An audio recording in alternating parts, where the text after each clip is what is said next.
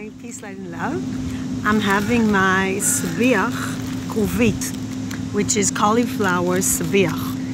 Look, it has eggplants, hummus. Absolutely delicious. It's beautiful here. Very peaceful. I really recommend this.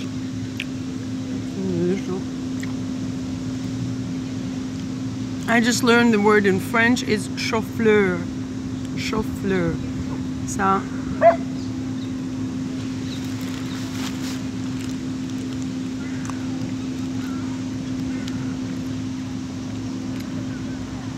I just wonder why not more people stand in line for this vegan sabiach.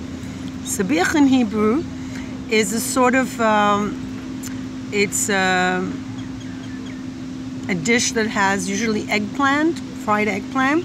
And this is something that's really, I find it difficult to do at home because I can never get the eggplant at the right temperature. Maybe I have to practice more. It's hard to fry the eggplant.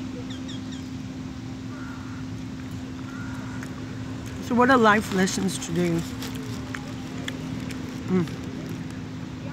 One, never put a dog on a table. It confuses dogs, you see? You see them putting the dog on the table? I'm not going to say anything to them though. Do you see it? They placed the dog on a picnic table. First of all, it's not nice for the people. Second of all, it's very bad for the dog because the dog needs to know that he's underneath. Watch me try to give them advice, which is my nature. No. סליחה, יש לי פשוט הערה בתור בעלת כלבים.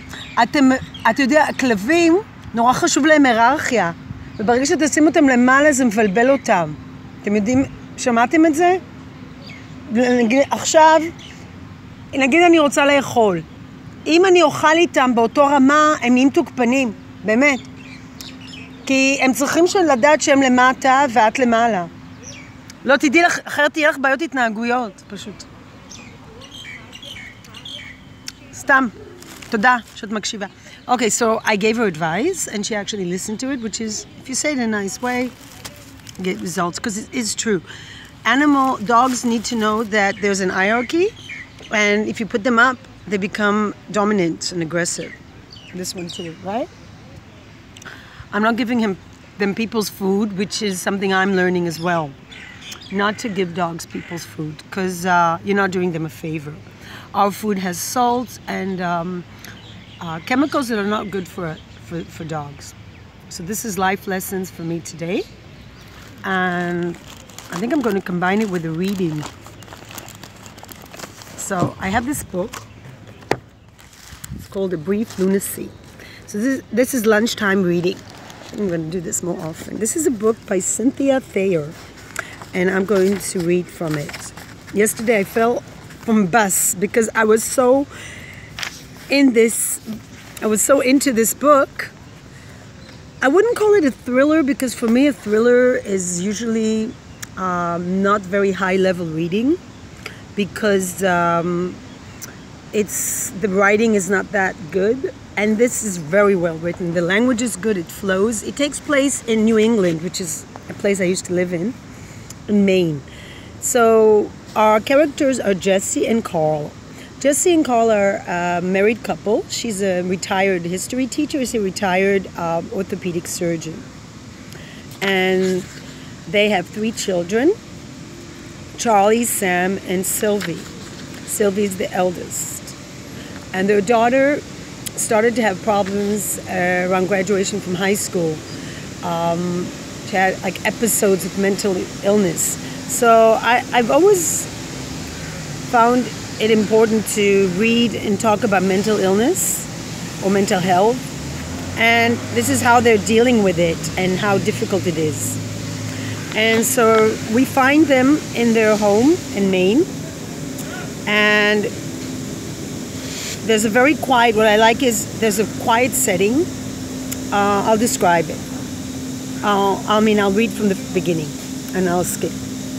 So we have, what I like is they have different voices. So now with It's from the point of view of Jessie, the woman, who was a history teacher, a retired history teacher. Two young gulls prance on the boulder outside my kitchen window, tossing a dead fish back and forth. The others stand one-legged, facing the spot on the far shore where the sun will emerge. Sometimes I imagine that it won't rise at all, and the light will remain dim throughout the whole day. Tranquil October mornings are my best time for thought. Before the telephone rings or Carl fills the kettle with water, I sit at the painted yellow table without tea, without the clatter of breakfast dishes, without a living soul to speak to. Sometimes I write in a handmade book filled with pale green paper given to me by Sylvie last Christmas. I keep the sweet card she sent tucked in towards the back of the book. But I'm tired. I don't write anything. The book lies flat open on the placemat. Today I just sit and look at my hands. When I touch the skin on the back of my hand between the long bones, the spot feels puffy, the skin brittle. If I saw those hands in a magazine photograph, I would say they were the hands of an old woman, and I'd be right. It surprises me, that's all. Call. I know he's awake, so I don't raise my voice. Just call loudly enough to let him know I'm starting the omelet. The first egg yolk breaks when I crack its shell against the bowl rim. The bowl rim. The next two are perfect. I shake a little extra pepper and dry thyme into the bowl before I beat the eggs. He comes clattering up behind me with the tea kettle. I keep grating the cheese. He runs too much water into the kettle every morning, and it takes forever to boil. After he lights the gas, he stands behind me and presses his mouth to the back of my neck and hums every day. Good morning, my pet, he says. Carl, why do the gulls face the rising sun? Because they know it's going to be a day full of fish. Tomato in your omelet? Not today. I've got a canker from all the tomatoes. How about some of the smoked salmon from last night? That's what I love about him. He doesn't say, sure, tomato would be fine. Shh. And he gets the smoked salmon himself from the refrigerator, unwraps it, and places it on the cutting board in front of me. I slice it into tiny pieces while the omelet sizzles in the frying pan and the tea kettle hums in the boiling. We're a team, Carl and I. So they're discussing what to do. They are a team. So we have this atmosphere. And Sylvie is their daughter, and she's in a mental institution, but it's sort of open. And she describes what happens last time. Last Thanksgiving was a nightmare. The children were all here. Sam, Charlie and his wife, my brother Harry and his wife, Sylvie. It took both Carl and Charlie to hold her, to keep her from burning the place down. I set the table with plates and cloth napkins and my mother's china teacups. Let's paint in the woods. Just take the easel down the path and paint some of the mushrooms before they rot. There's a fox skull down by the old pine. I'd like to do something with that. So it's a very easy. The atmosphere in this book is described in detail, and you can really live this book. And also the characters. I do think my criticism is that when you describe mental illness, burning down the house is sort of extreme. And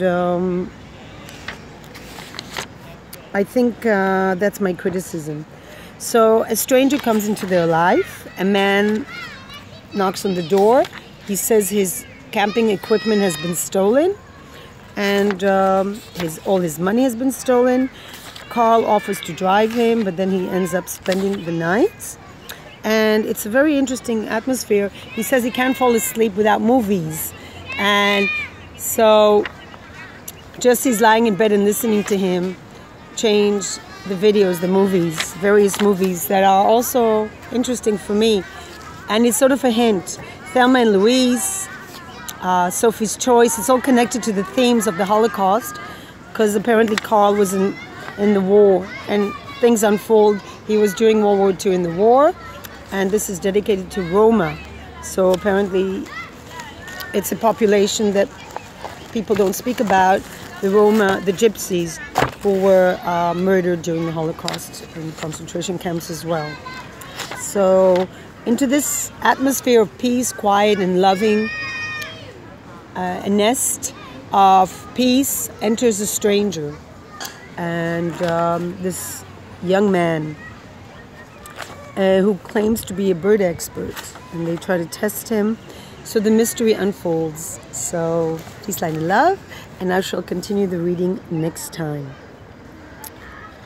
So, as I said, it's called A Brief Lunacy, a novel by Cynthia Thayer. Really recommend it.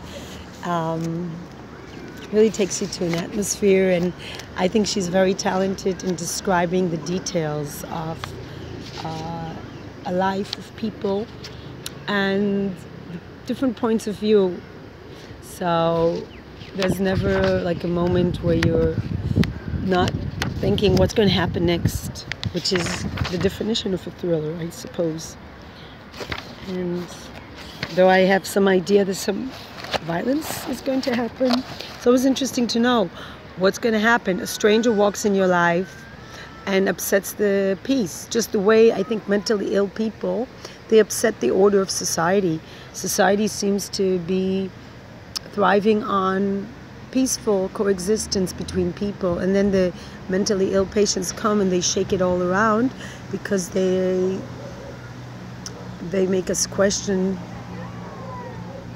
a lot of things, and they disturb the peace that is in society. Anyway, peace, light, and love from this beautiful place here by the river. And another last tidbit, once read that there used to be this mental health tip that if a person wasn't feeling good mentally, they would take him to a river and watch the river flow. And that gives you a sense of tranquility, as well as reminds us to always let go, because we can't step in the river twice. Peace, light, and love.